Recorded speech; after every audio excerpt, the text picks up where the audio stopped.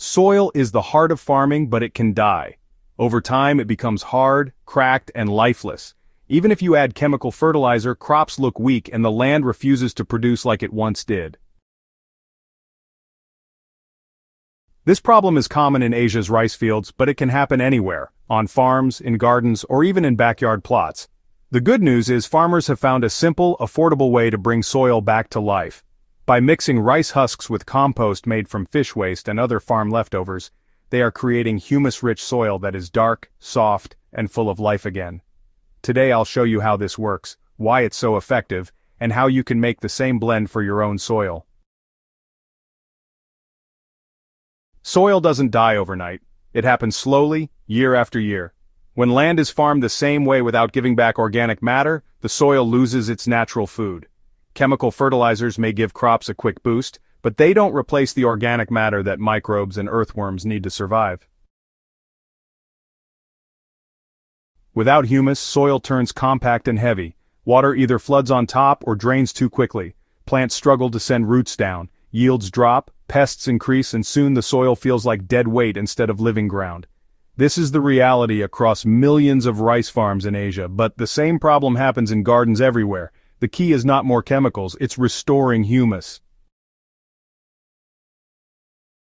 Rice husk is what's left after milling rice. In Asia, mountains of husk pile up, often burned or thrown away. Yet this waste is a hidden treasure. Rice husks are packed with silica, a mineral that makes plants stronger against pests and diseases. They are also light and porous, which means they improve air circulation and hold moisture in the soil. On their own, husks break down slowly, but when combined with nitrogen-rich compost, they transform into a powerful soil builder. Farmers discovered that rice husk is not just filler, it's the backbone of a soil revival system. Fish waste may not smell great, but it's one of the richest natural fertilizers you can find. It contains nitrogen, phosphorus, and other nutrients that plants love. When you mix fish waste with rice husks and plant residues, something amazing happens. The husks provide structure, the fish provides nutrients, and plant matter balances everything out. Together, they compost into dark, crumbly humus that feeds soil microbes and plants alike. Here's a simple formula you can try at home. Use 20 kilograms of rice husk, 10 kilograms of fish waste, and 15 kilograms of chopped plant waste or manure.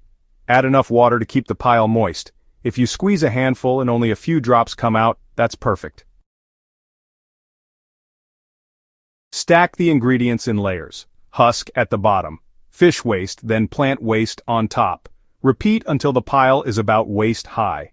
Cover it with straw or a breathable tarp and turn it every 2 weeks. In 6 to 8 weeks, you'll have compost ready to use. For an extra boost, make compost tea. Take 1 kilogram of your finished compost, mix it into 10 liters of water, stir, and let it sit for 24 hours. Use this liquid to water your crops or spray directly on leaves. It's like a natural vitamin drink for your plants. You know what makes rice husk and compost special is really how they work together.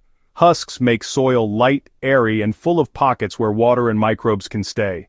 Compost provides rich nutrition that plants can use immediately, and when you combine them, they create humus, the dark, sweet-smelling organic matter that healthy soil always has.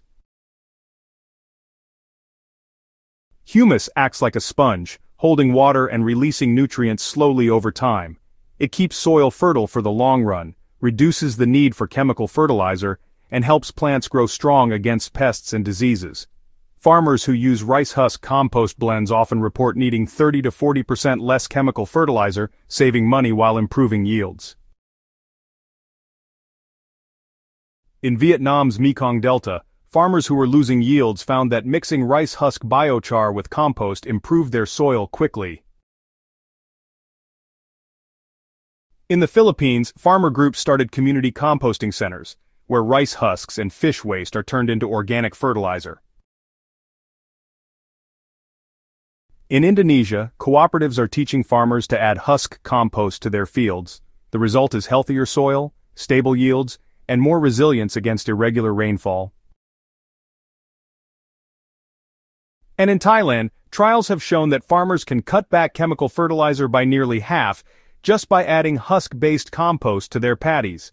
The same success can be repeated in any farm or garden, no matter the size.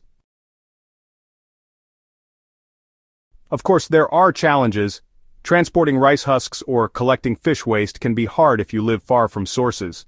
For gardeners, the main issue is the smell of fish waste, which can attract pests if not managed well. The solution is to cover your compost pile with dry straw leaves or a tarp. This keeps the smell in and the pests out. Another challenge is labor. Composting requires turning and monitoring moisture. But remember, healthy soil pays you back many times over with better crops, less fertilizer, and stronger plants. For bigger farms, sharing the work through cooperatives or community groups makes the process easier and faster. Rice husk composting isn't just about improving soil, it's really about closing the farming loop.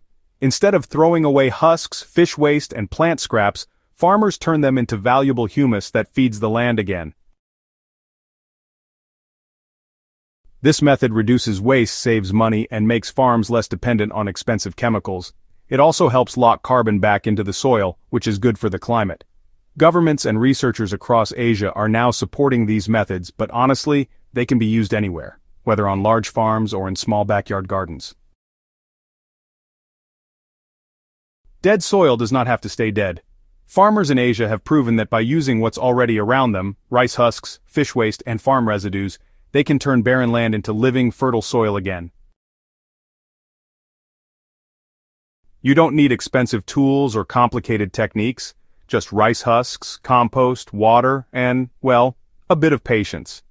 In a matter of weeks, you can create humus that will keep feeding your soil for years. If this guide was helpful, don't stop here. Join our growing community at Soil and Crop Central by subscribing today. Let's keep sharing practical ways to restore soil, grow better crops, and bring the land back to life, together.